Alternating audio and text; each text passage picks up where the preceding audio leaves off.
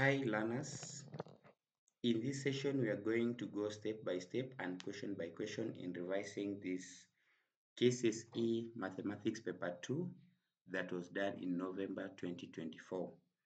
Before we start our revision, kindly please make sure you have subscribed to our channel and you hit the bell icon so that to keep receiving updates on our channel.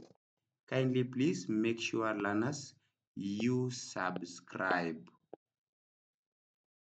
Make sure you subscribe, and for any inquiries you will reach us via 07 4130 4311. Make sure you reach us out via that channel. Now let's go to question number 1, that an AP is given as 600 plus 650 plus 700 plus 750. Determine part A of the question, the 30th term of an AP, 2 marks. Learners, this is a question on AP. And I hope you remember to get the nth term. To get the nth term of an AP, we simply take A plus n minus 1D. Whereby my A there refers simply to the first term. My n refers the number of terms. Then finally my D refers to the common difference. My D refers to the common difference. So to get the 30th term, I'm going to take A. Our first term in this AP is 600 plus n, which is 30 from the question, minus 1 into D. How do you get D?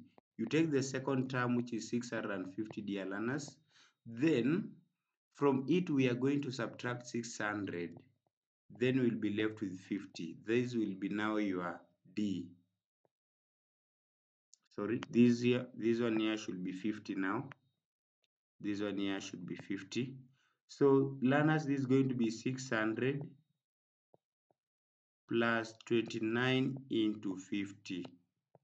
600 plus 29 into 50.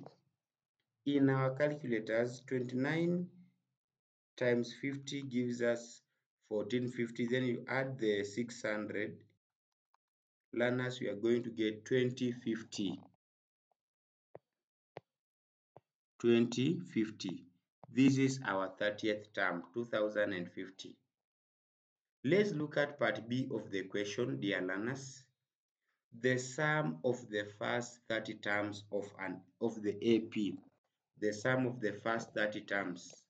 Now, learners, to get the sum of n terms in AP, we normally take n over 2 into 2a plus n minus 1 d. That is the formula we use. Now, because they want to get the 30th term, the sum of the first 30 terms, so the sum of 30 terms is being given by n is now 30. So that will be now 30 over 2 into 2 times a, which is 600 from the question, plus n, which is 30, minus 1 times d, which is 50. Then you close your curly brackets. This is going to be 30 over 2 is going to give you 15 into 2 times 600, you're going to get 1200. Then plus 30 minus 1 is 29 times 50, you're going to get 1450. You're going to get 1450 like that. When we are there, this will be now 15 into 1450 plus 1200. We are going to get 2650.